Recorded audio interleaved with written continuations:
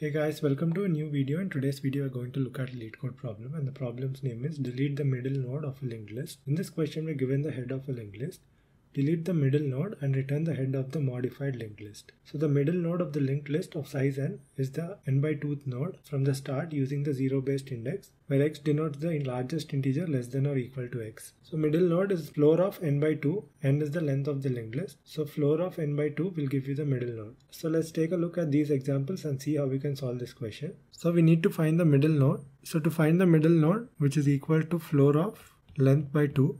So to find the length, that is the number of nodes inside the linked list, I'm going to create a current variable which is pointing at the head of the linked list, and then I'll use the current variable to find the length of the linked list. So I create a variable length. So length is equal to 0, and each time I move the current variable forward until current reaches null, I keep adding the length of the linked list. So length is 1, 2, 3, 4, 5, 6, 7. And current is now pointing to null, so we end the while loop, and length will get the value as 7. So length was initially 0 and it will become 7. Now we need to find the middle. Middle is equal to floor of length by 2. Length is 7, 7 by 2. 7 by 2 is 3.5, floor is 3. So the third node is the middle node. Nodes start from 0, 1, 2, 3, 4, 5, 6. So middle is 3, so this is the middle node. Now we have to remove this node. So for that we have to find the left node to middle and change its connection to middle.next. So we need to point at this. For that I'm going to set back current back to head. So current will come back to head, or you can use a new node, but I'm using the existing node current. So I move current back to head until current reaches middle minus 1. I will iterate. So current will go from here. So current is here. If I check if it is middle minus 1, no. Here current is equal to middle minus 1, so I stop the iteration. So current is here. Now I need to change the connection. So current.next will point to middle.next. So current.next will point to middle.next, and these connections will be removed. Now it is matching our expected output. So this linked list will be transformed to. So this is matching our expected output here. So 1, 3, 4, 1, 2, 6 is the expected output. Now let's take a look at example 2. Let's do the dry run while writing code for this by implementing the same steps as example 1. So let me remove the list node class. So we started off by creating the current element which is pointing to head. So current was initially at head, right? So let's point current to head.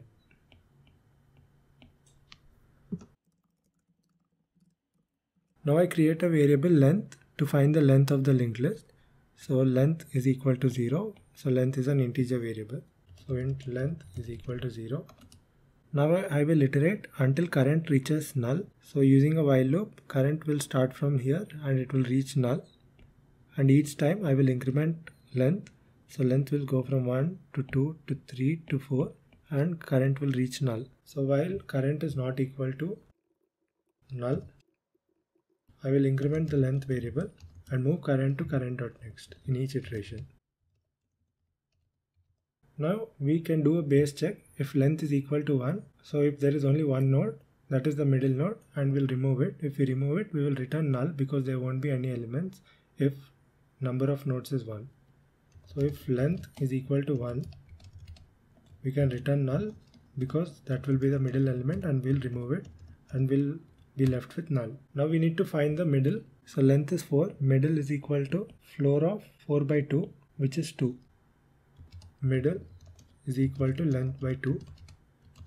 Since we are taking integer variable, so if length is 5, 5 by 2 is 2.5. Only 2 will be stored inside the middle variable as the data type is int. So there is no need of doing math.floor 0, 1, 2, 3. So this is the middle element. We need to remove it. To remove that, we need to find the middle minus 1 node. For that, I'm going to use the current pointer by setting it back to head. So current will come back to head. And now I will iterate until current reaches middle minus 1. So use a for loop where it will start from 0 because current is at 0 until middle minus 1, and in each iteration I'll keep moving current forward. So current will become current.next. So current will reach middle minus 1 node, which is here. Now once current is here, we need to point current.next to middle.next. After the while loop, we'll write current.next is equal to middle.next. But middle is an integer variable, so we do current.next to current.next.next. So current is here, this is current.next, and this will be current.next.next. So current.next is equal to current.next.next. So this will remove the connections between those two, and finally we'll get our output. So 1, 2, 4 will be our output, which is matching here. So finally we can return the head of the linked list, which is starting at here. So head will be here, right? So if we return head, the entire linked list will be returned as output. So return head. Now let's try to run the code. The test cases are being accepted. Let's submit the code, and a solution has been accepted. So the time complexity of this approach is O of n, where n is the number of nodes inside the linked list, and the space complexity is O of 1 because we're not using any extra space to solve this question. That's it guys, thank you for watching, and I'll see you in the next video.